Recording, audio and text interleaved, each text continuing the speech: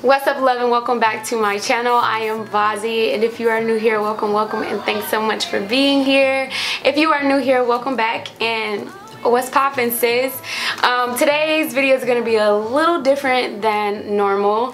Normally here on my channel I'm posting natural hair content and some entrepreneurial vlogs, but today we are going to be talking about homeschooling, okay?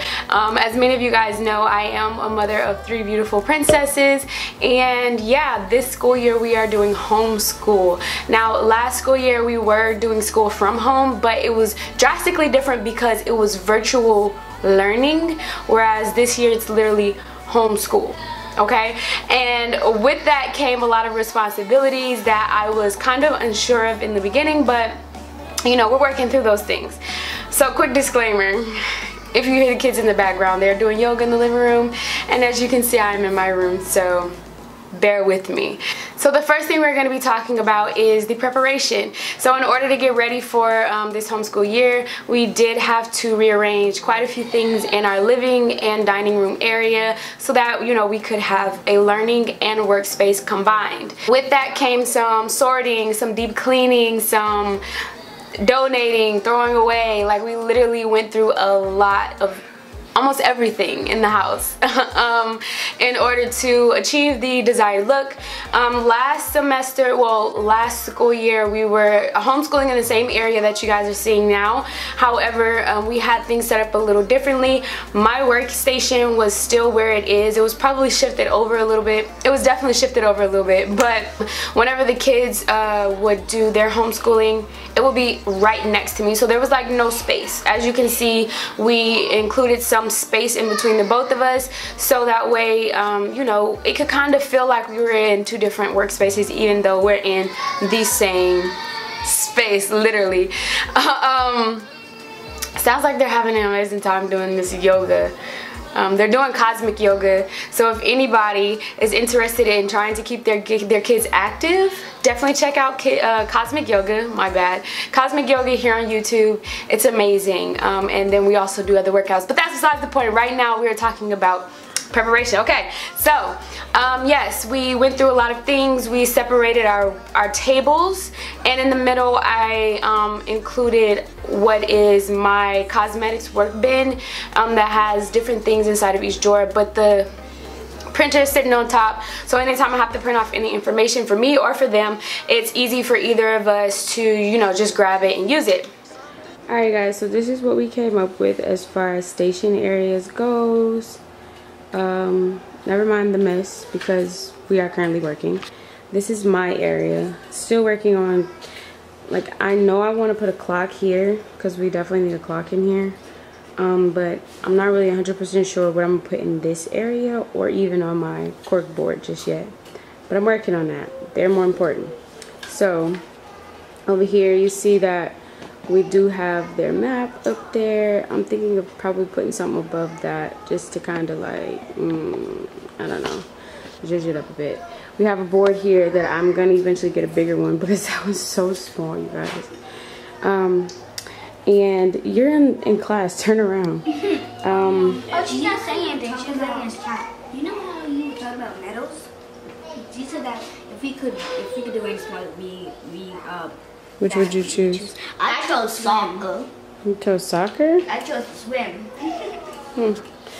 But yeah, so actually what we decided to do over here was move things around. I moved my cosmetics rack from over here to over there, and also the deep freezer is over there as well now, so that way this area could be for a card. Now this ain't perfect, but it's worth it, okay? So this is her learning wall. I'm still gonna add something in that area, which might be moving her ABCs from there to there, because I kind of had to rig that. I had the ABCs on a poster like that one up there, but as you can tell, we ran out of space, so we're working with the space we got. So this is her workstation, and then of course the table has been moved over here that has the Cricut and the press machine on it and all of that.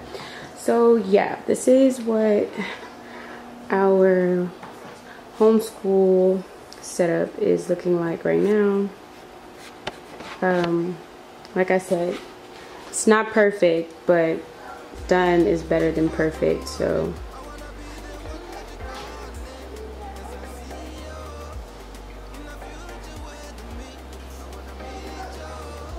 we're gonna be working on adding some more things in and updating you guys along the way.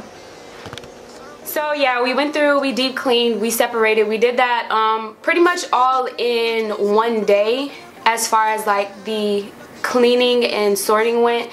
I did have to end up going back a couple days afterwards just to restructure some things or sort some things. Pretty much we are working with a very small space, so we use a lot of bins underneath the tables, storage bins and things like that. So I did end up having to go back to the store to get some more storage bins, and honestly I still need to get a few more. So did that, and then we shifted over into homeschooling. So let's talk about the actual homeschooling process. Alright, so it says essential question, where do good ideas come from? Remember, that is the essential question for this unit, I believe. Alright.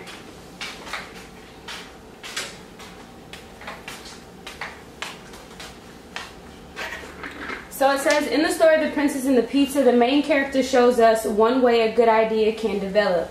Sometimes we don't think of ideas. Instead, they seem to come out of nowhere. Paulina does not think of the idea for pizza. She stumbles upon it when forced to use leftover ingredients. Well, let's just talk about the first week, you guys. It was hell. Oh my goodness. So we ran into a couple of issues the first week. First thing being their Chromebooks that we had ordered weren't even compatible with the homeschooling system. I'm not exactly sure on all the details, but I know for sure that they were able to log into the school system and get on live lessons, however, which are basically like Zooms, you know, literally what it sounds like, a live lesson where the teacher is teaching, and then after that they would hop out and hop into their actual schoolwork. But that's when we ran into the problem. The Chromebooks would not pull up any of the information that they needed, and I literally was not told this before the first day of school, so it okay, my bad guys, my memory card got full. But like I was saying, when the Chromebooks wouldn't work, literally drove me insane, because the first day was already hectic enough trying to understand, you know, the process of things and get readjusted to a new routine. And yeah, so we ran into that issue, but luckily enough we were able to get their Chromebooks switched out for some HPs that actually are compatible with their school system.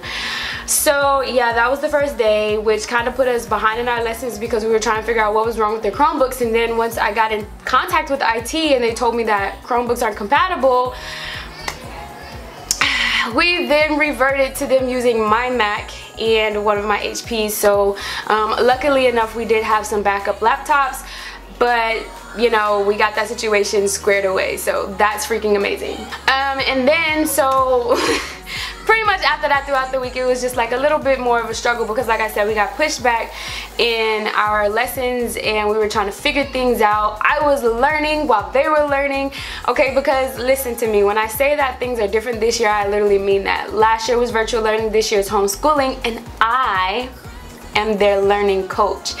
I was not aware, you know, really what a learning coach consisted of, but at the end of the day, when it comes to what's best for my babies, I'm 10 toes deep and I'm diving head first, okay? So came to find out that pretty much I was the teacher. Yes, they do have teachers, however, those teachers only do the live lesson assignments. So like at a certain time on a certain day, they'll have a social studies live lesson, a math, a science, a language arts, you know what I'm saying? So they'll log in and be able to talk to the teacher and all that good stuff and learn while they're on this live lesson with their teacher. However, I am totally and solely in control of making sure that we go through each lesson. I'm reading the lessons off to them, they're interacting, participating well, they're understanding what's going on. We're going through sample problems, working with graphs and things of that nature, and then when they're done, they take an assessment at the end, and I am the one who has to approve. Once they say that their lesson is complete,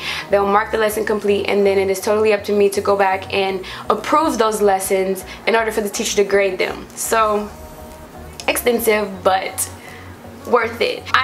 You guys, I enjoyed doing it. Once the first week was pretty much tackled and we had a better understanding of how things were happening and how things worked, it was easier for me to create that new routine that we needed, structure things in the way that we needed them to happen, because mind you, I am an entrepreneur, so I still need to do work for myself at home, and I just had to figure out that work-life balance, mommy homeschooling balance, and then, you know, taking care of the household, wifing, and all kinds of other things. So it took a minute. It was a little hectic, probably a little nerve-wracking, but for all of us, for that matter. But we figured it out, and we love it, you know? We love it here. So that's pretty much that on the twins' homeschooling goes. Now Akari, I am also homeschooling her as well, but I am going to do a completely separate video dedicated to Akari because, you know, things are different with her, okay? She's not technically in a school system, so it's up to me to come up with her curriculum and things of that nature.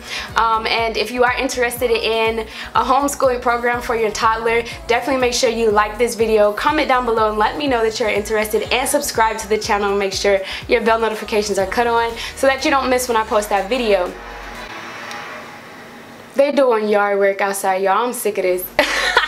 Anyway, so yeah, that pretty much concludes this video. That was our homeschool prep, how things went the very first week, and I'm about to wrap this video up. You guys, I love you so much, and thanks so much for tuning in.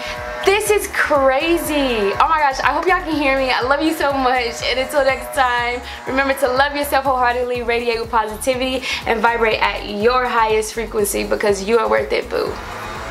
Much love, fam.